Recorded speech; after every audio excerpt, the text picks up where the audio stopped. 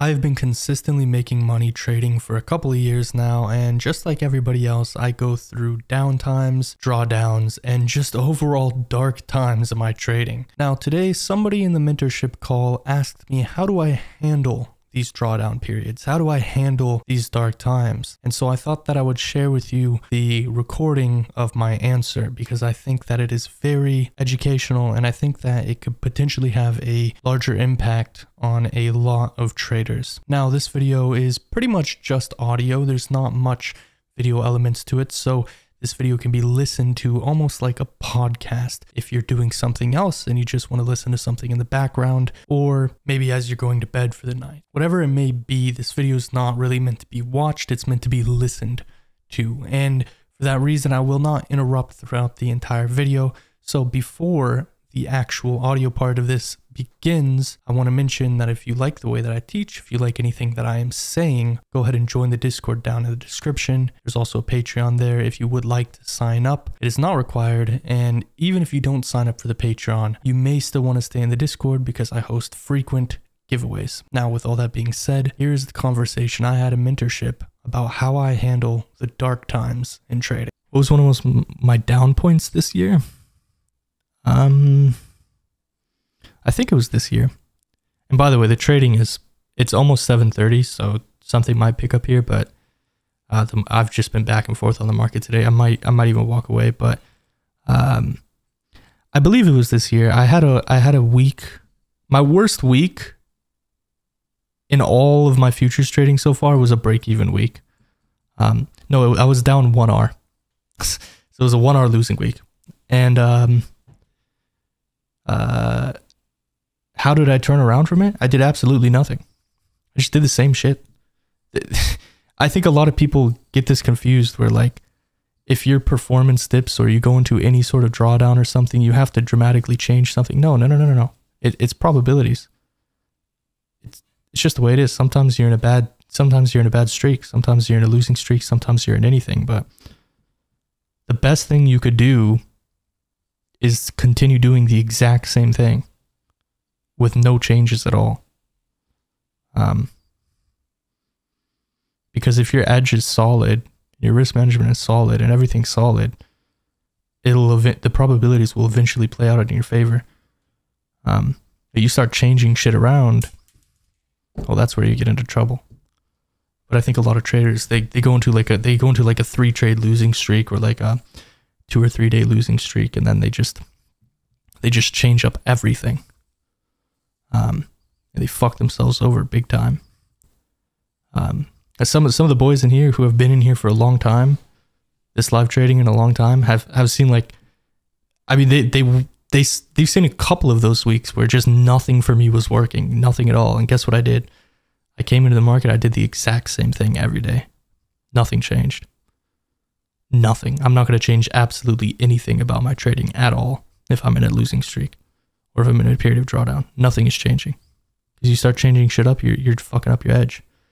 Think about trading as you're a casino owner, right? Imagine you're a casino owner and somebody comes into your casino and they win for a week, right? They come in, they win money for a week straight. Are you as a casino owner going to go and change the rules of the games that you have? And go tweak the slot machines? And go change the rules of blackjack? Are you going to go fuck up the odds? No, that would be fucking retarded of you. That would be stupid. You're going to fuck up everything. You're going to go out of business. You're going to ruin your edge.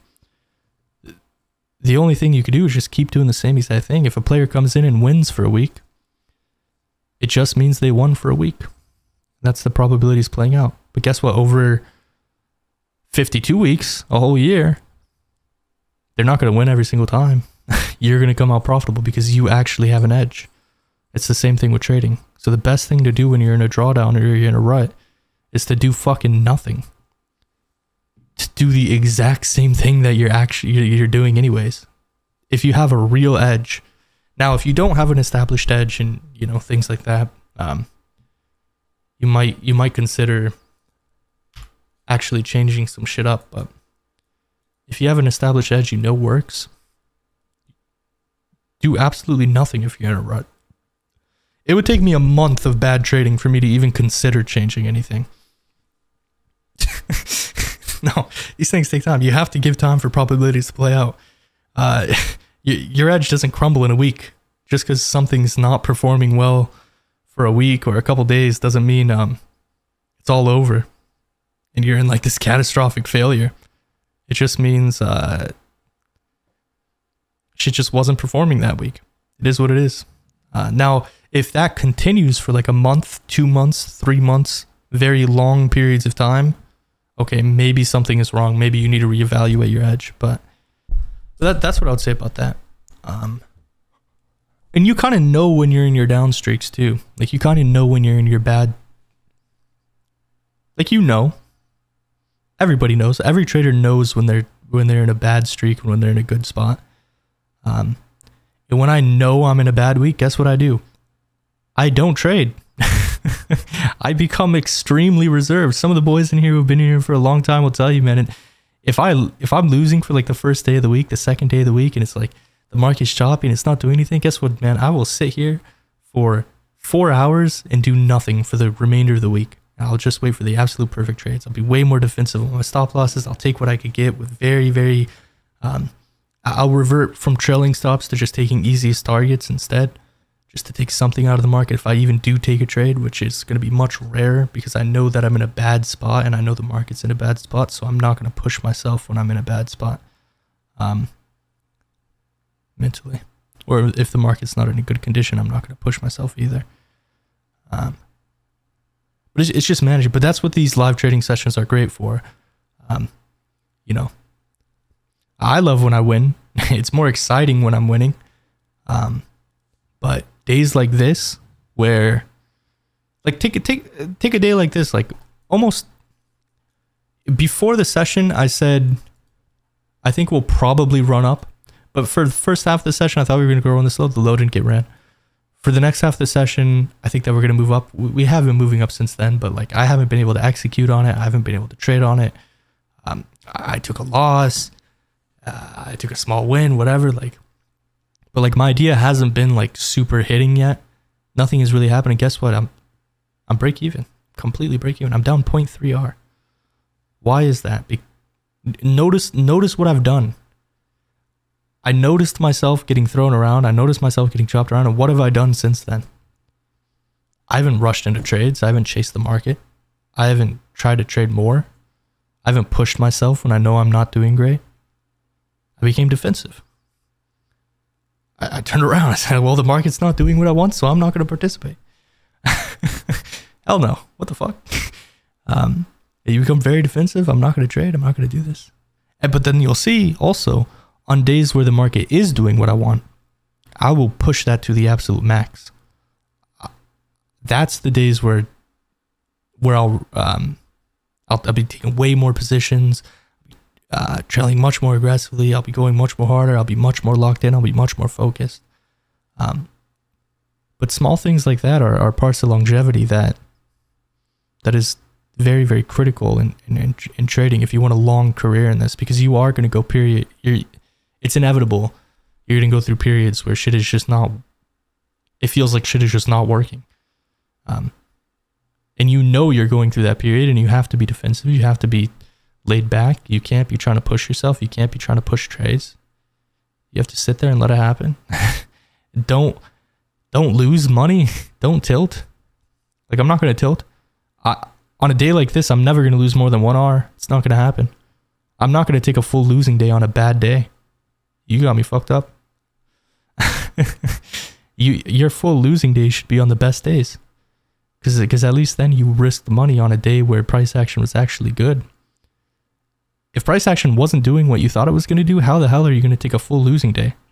That means you just risked a shit ton of money on a day where you knew price action was bad.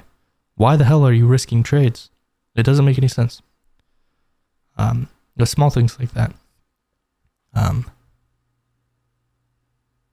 But to answer your question, that is, if there, and I know I'm kind of ranting, but I'm very prone to ranting, but nothing's really happening in the market that I really care about right now. That's how I deal with downtimes. in my trading. I don't do anything at all except get a little bit more defensive. Go quicker with my break-evens. Maybe I just don't trade. I take a step back. Maybe I lessen my focus a little bit like I am now. Like instead of like being like locked in, like focused on what's happening right now. Well, this whole day, the market hasn't been exactly doing what I wanted it to. So why am I going to be doing that? I'm not going to push myself right now. I'll take something if it extremely stands out, but no, I'm not going to be as locked in right now because the market hasn't been doing what I wanted it to do. So I'm just not going to participate in it. Why would I? That would be foolish. That would be absolutely foolish. But that's how I handle downtimes. And in real life downtimes, how I handle that shit, I don't trade at all. Like if I'm going through something in real life that's affecting me, I just don't trade at all. If I have a headache in the morning, I don't trade. If I fucked up my arm and I'm in extreme pain, I don't trade. If I have a stomach ache in the morning, I don't trade. If I feel too tired, I don't trade. I'm not here to trade. I think that's something you really have to get into your brain as a trader. Your job as a trader is not to take trades at all. Your job as a trader is to sit down and manage your risk correctly on good opportunities. Not any opportunity, good opportunities. When you're feeling good, you're waiting for things to come to you. You're not trying to go to things. I'm not trying to take trades. Trades need to show themselves to me. If they don't show themselves to me, I don't take them. I used this analogy before.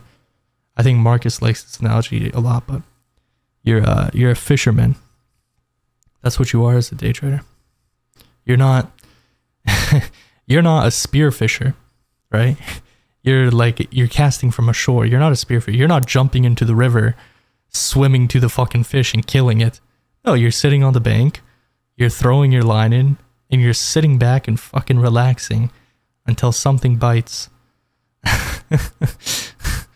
I'm not looking for trades. I need the trades to look for me. I don't even want to trade. I don't care about trade. I don't even care about getting in a trade. I don't care at all. The only thing I care about is, can I manage my risk correctly? Can I not lose more than I want to lose? Yes or no? And if the answer is no, then I've something went completely wrong. But my only and single and only goal on a day-to-day basis is, can I just not lose more than I want to lose? And if I can, it's a good day. But notice that has nothing to do with trading.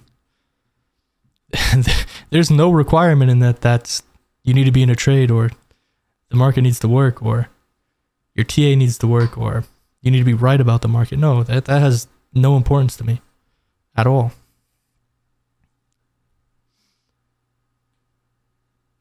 Yeah, you gotta buy you a fishing rod, brother. But it's the same thing with the fisherman, right? Like if you notice that a lot of fish are biting and things are kind of working for you, what are you gonna do? You're probably gonna stand up out of your chair. You're probably, instead of like sitting back and relaxing, you're probably gonna stand up. You're probably gonna try a little bit harder. You're probably gonna cast more. You're probably gonna push harder on it. But if it's real slow and nothing's happening, and your line's been out there for a while, you're getting no bites, and it's just not really playing out how you want it to, well, what are you going to do? You're going to sit back in your chair, you're going to fucking fuck off, maybe you'll fall asleep, I don't know, but you're definitely not going to be trying to be aggressive. You'd be wasting your energy. If nothing was happening, and it just wasn't going as you wanted to, and you weren't getting enough bites, you're not going to sit there and be aggressive with it. It's the same thing with trading. It's the same exact thing in trading. You should push yourself when things are happening, and you should really, really become defensive when things are not. And that's how you achieve longevity in this game. I mean, paired with good risk management, but which is why I love this live trading shit. It's been like 6-7 months now. People have seen me trade consistently, profitably for 6-7 months straight. Seen bad weeks, seen bad days, Seen amazing days, seen amazing weeks, seen okay days, seen shitty days, seen absolutely nothing happen on a day, seen the most things happen on a day. You've seen me give into emotions a couple times, like 2 or 3 times during that 7-month period, and how I handle that. That's why I love these live trading sessions, because it's not about the individual session, it's about the period of time. And I'm trying to instill habits into people. The whole point about these live trading sessions is not to sit here and be like, look how much money I'm making, look how good of a trader I am, copy my trades or anything like that. No, absolutely not.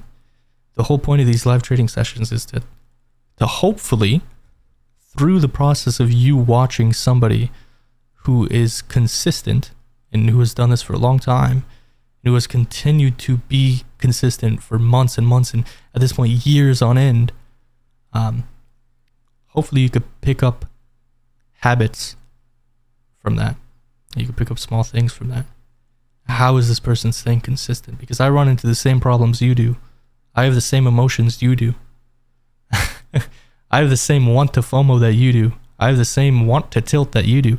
Trust me, whenever I take a losing trade, man, the first thing that pops up into my head is, I should over leverage. I should risk more.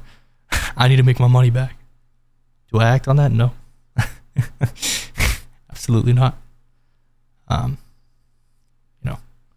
When I start losing, do I push that? No. I get defensive. How many times have I taken a full losing day in that 7 months? I could probably count on both hands. Like less than 10 times in the entire 7 months, I think I've had a full losing day.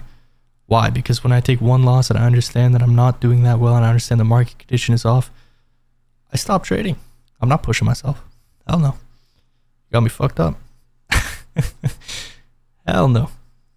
But that's part of longevity in trading, which is something you could only get over time, right? Something you could only get over time. You can't be profitable for 3 weeks and then say I'm a profitable trader and I've done this forever, because there's plenty of people who have been profitable for a year straight and then just fallen off a cliff and you'll never see them again because they give into something at one point. And trading is one of those things where if I wanted to right now, I'm 10 seconds away from losing my entire career. All I would have to do is move my mouse right, open up 100 contracts on NASDAQ and press like buy, and then just let it go. And I'm gonna get it liquidated and my career is over. I'm like 10 seconds away from that at any given time. Of course, I have a couple more trading accounts. I would have to do that in all of my trading accounts, but then boom, it's gone. Which is why it's so important to focus on longevity, because you have to have a really, really solid foundation. Otherwise, these problems are going to follow you. And you don't want to be one of those people who were successful for a year and then one of your problems catches up to you and you blow up. You don't want that to happen. That's like a fate worse than just failing in the first place, because at that point you got to taste the success and then it's taken away from you because one of your old problems came back to bite you. And you're fucked. You're absolutely fucked at that point. So, yeah, I don't know, man. I know your question. Your question. Go. What's your name? Gokus was not about anything. You'll come to find I'm very prone to ranting about shit, but I think it's a good conversation to have. Like I said, there's nothing on the charts that I'm really caring about right now. And I think stuff like this is important. It's not a good selling point. I can't put this out and be like, guys, learn to trade. And a lot of times you're going to be, in these bad states, shit is going to be working. This is how you handle it. But it's also real. It's also very real that this is the reality of trading. It's not always sunshines and rainbows. The sunshines and rainbows, they're very vivid rainbows and it's very bright sunshine, but shit gets dark. you have to know how to use a fucking flashlight. You know what I mean? Otherwise you're just gonna fuck yourself over.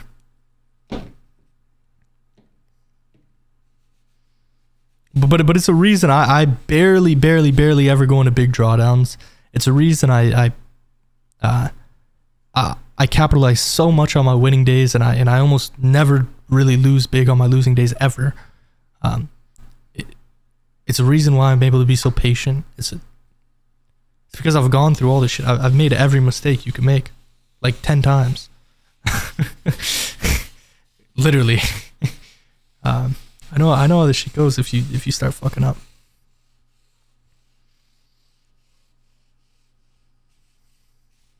I do that all the time, man. Like even today, like I would be lying if I said like, oh, what, you take a loss? Yeah, I get a little bit annoyed. Oh, I get break even and it goes where I want to go. Yeah, it's a little bit frustrating. I take a loss. Yeah, now I want to over leverage and make my money back. But it's rules you have to have in place for yourself. You have to, and the discipline to follow that is important. Otherwise, you're just gonna blow up. I mean, you're just gonna become another statistic. That's what it is. I'm not trying to be that. I don't know about you, but at the root of it, at the root of most mental issues in trading, is just having control of your mind, which is for everything in life, right? Now, listen, I'm a 20-year-old kid, bro. I don't fucking know everything about life, but I'll tell you one thing. You don't have control over anything. You don't have control over the weather. You don't have control over if your trading day is going to be good. You don't have control if that one guy's going to do this one thing or follow through on a promise. You don't have control over anything. You don't have control if you're going to wake up and have a heart attack and fucking die. You don't have control if you're going to walk down the hallway and trip and stub your toe and fucking fall on your face and die. I don't know, bro. You can do anything. You don't have control over literally anything in life except your thoughts and your emotions and how you think. But the problem is most people cannot control the one thing they have control of, which is their mind. If you can't control your mind, you're just a bitch to yourself and you're just going to fail in anything you do.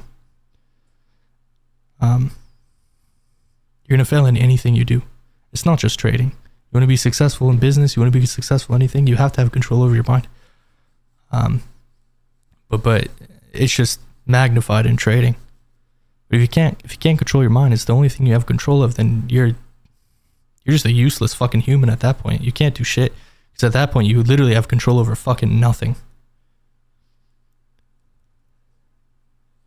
you feel any kind of pressure when trading while streaming? Yeah. Like, I can't go off and do some crazy shit. For the whole, 7 or 8 months I've been live trading, I've only made one risk management error the entire time. And it was, I believe it was April of 2023. It was back when I was still trading Asia session. It was just me and Marcus in the call. And I had taken 2 losses and I took 1 more trade. I immediately exited that trade, but that was the last time I broke a risk management rule. It was April 2023. And since then, I haven't broke a single rule in terms of risk management or my loss limits or the times a day that I trade or anything since April 2023. And I was pissed off at myself in April 2023 when I did that. I immediately exited the trade. Nothing came from it, but I was mad at myself because that's the type of shit that could get you in the future. You let those things slip, but you have to move on from it. So I think there is a pressure in the sense of if I'm streaming, I can't just break down. You know what I mean? I can't just tilt on a live stream in front of people. I can't, you know what I mean?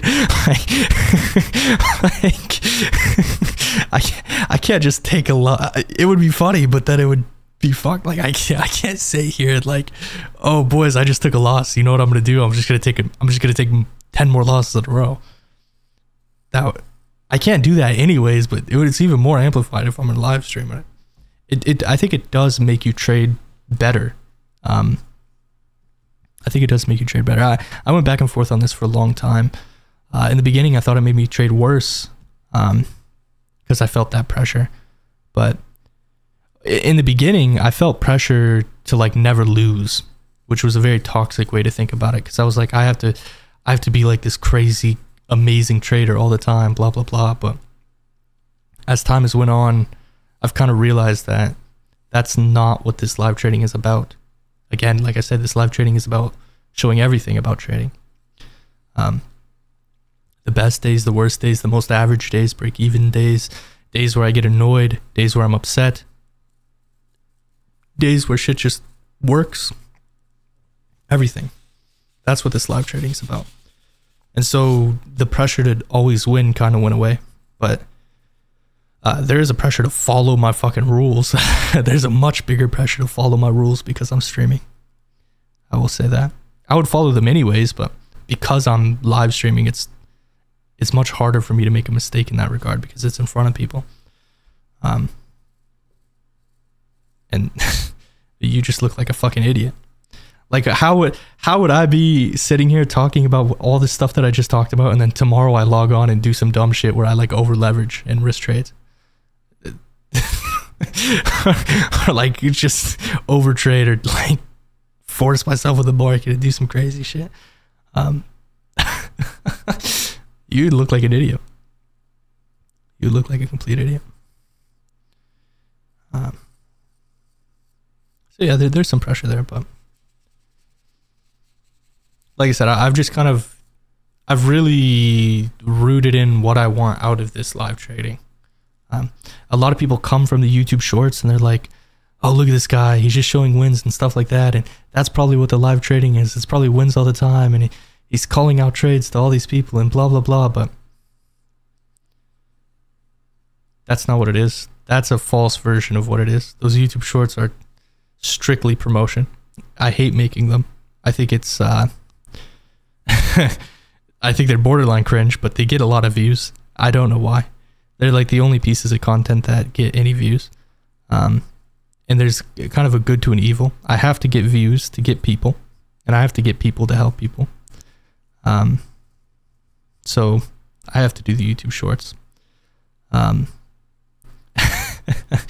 But under the surface of the YouTube shorts and the flashy shit, I'm trying to show people how to actually trade here, right? And that's why these live trading sessions are good. Like I'm not here to prove anything to you.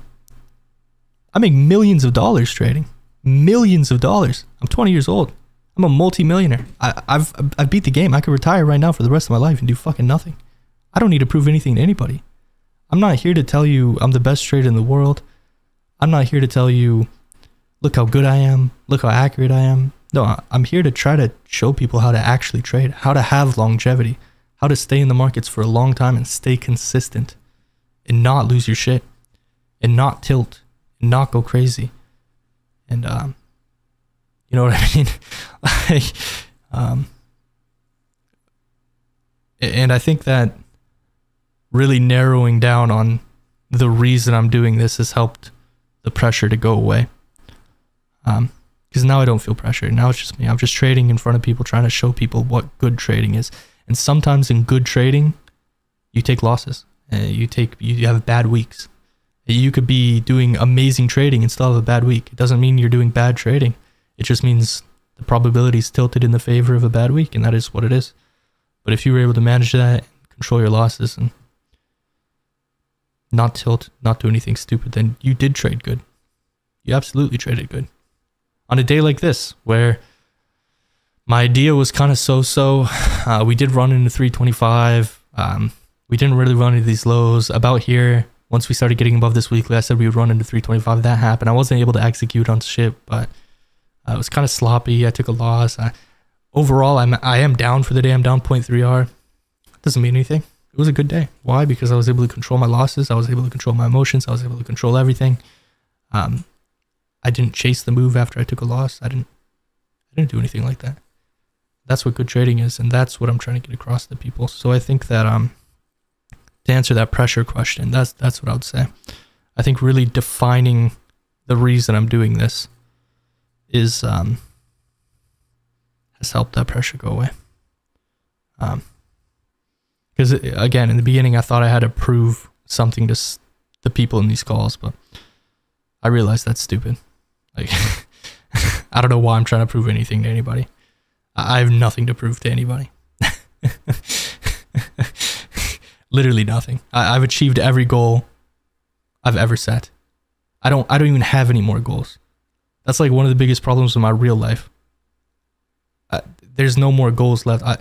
My only goals I've ever had since I was young, very young, 16, 15 years old, was just make a lot of money. I've made a lot of money. There is no more goals for me. There's nothing I need to prove to anybody. Which is something else. Again, like I said, I think that's probably one of my biggest problems in real life now, trying to find purpose outside of a goal, a financial goal. Because financial goals lead to no fulfillment, it seems.